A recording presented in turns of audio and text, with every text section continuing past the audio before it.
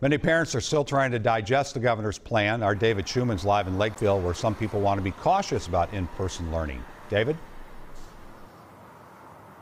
Safety is, of course, the first thing on the minds of the parents I spoke to, but there are varying levels of risk tolerance. Like one mother that we met said she supports the hybrid learning model with limited capacity and social distancing. Then she said, though, it's no small thing to say we can trust 6-year-olds to maintain distancing throughout a school day. Another father agreed it's a tough decision on what to do. He'd like to see his 4 kids in school this September, and he would trust the district to make it happen safely. I'm really concerned with having them home all year. That would be really hard, I think, on the family, and just hard on the kids. They're seeing each other, all year. It just gets a little difficult.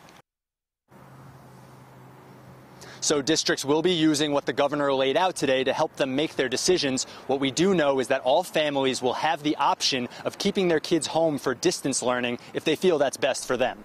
All right. David, live in Lakeville. Thanks. We should also note that those rules do not apply to private schools announced today. David, thank you.